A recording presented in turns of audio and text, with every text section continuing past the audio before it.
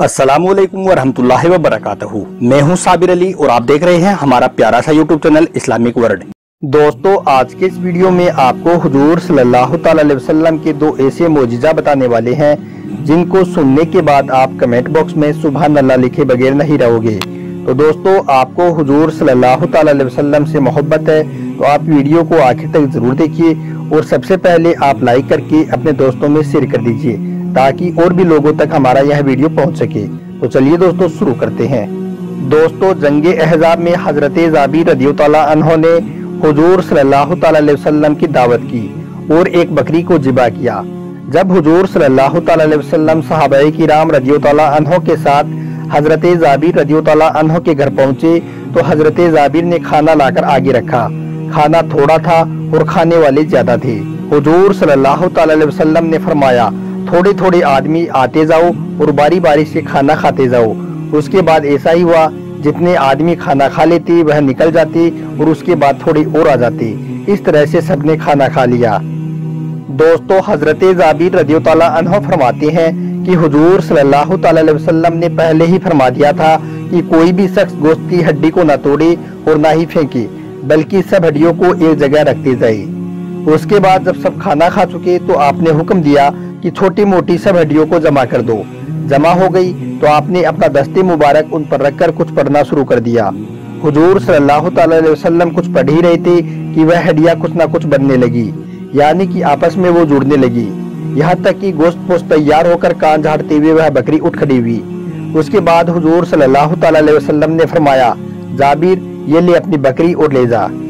दोस्तों, हमारे नबी हुजूर सल्लल्लाहु अलैहि वसल्लम ने जब मुर्दा दिलों और मुर्दा जिस्मों को भी जिंदा फरमा दिया तो फिर जो लोग हुजूर सल्लल्लाहु अलैहि वसल्लम को मरकर मिट्टी में मिला देने वाला कहते हैं, माज़अल्लाह वो कितने बड़े जाहिल होंगे।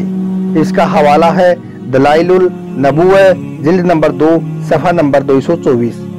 दोस्तों, इसी तरह हजरत जाबिर रज़ियल्लाहु अन्हु ने जंगे खंदक के दिनों हुजूर सल्लल्लाहु अलैहि वसल्लम के सिक्कम अनवर पर पत्थर बंधा देखा तो घर आकर अपनी बीवी से कहा कि क्या घर में कुछ है ताकि हम हुजूर सल्लल्लाहु अलैहि वसल्लम के लिए कुछ पकाएं और हुजूर को खिलाएं। हजरत जाबिर रज़ियल्लाहु अन्हु की बीवी ने कहा कि थोड़ी जो है और यह एक बकरी का छोटा बच्चा है, इसे ज़िबह कर लेते हैं। आप चुपके से हुजूर सल्लल्लाहु अलैहि वसल्लम को बुला लाइए क्योंकि वहाँ लश्कर बहुत ज्यादा है, इसलिए हुजूर सल्लल्लाहु अलैहि वसल्लम से अकेले में कहिएगा कि वह अपने हमराह 10 आदमियों से कुछ कम ही लाए। दोस्तों, हजरत जाबिर रज़ियल्लाहु अन्हु ने कहा, अच्छा तो लो मैं इस बकरी के बच्चे को ज़िबह कर देता हूँ, तुम इसे पकाओ और मैं जाकर हुजूर सल्लल्लाहु अलैहि वसल्लम को बुला लाता हूँ।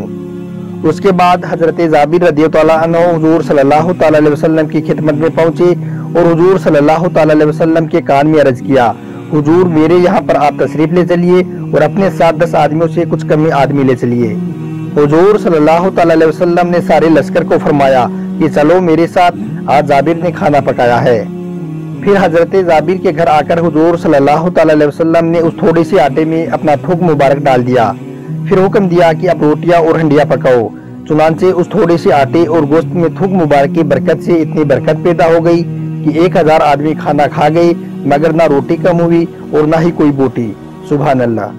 दोस्तों, यह हुजूर सल्लल्लाहु अलैहि वसल्लम के थूक मुबारक की बरकत थी कि थोड़े से खाने में इतनी बरकत पैदा हो गई कि 1000 आदमी पेट भरकर खाना खा लिए, लेकिन खाना बदस्तूर वैसे के वैसा ही रहा, कम नहीं हुआ। इसका हवाला है सच्ची हिकायत हिस्सा अव्वल और पेज नंबर 39-40।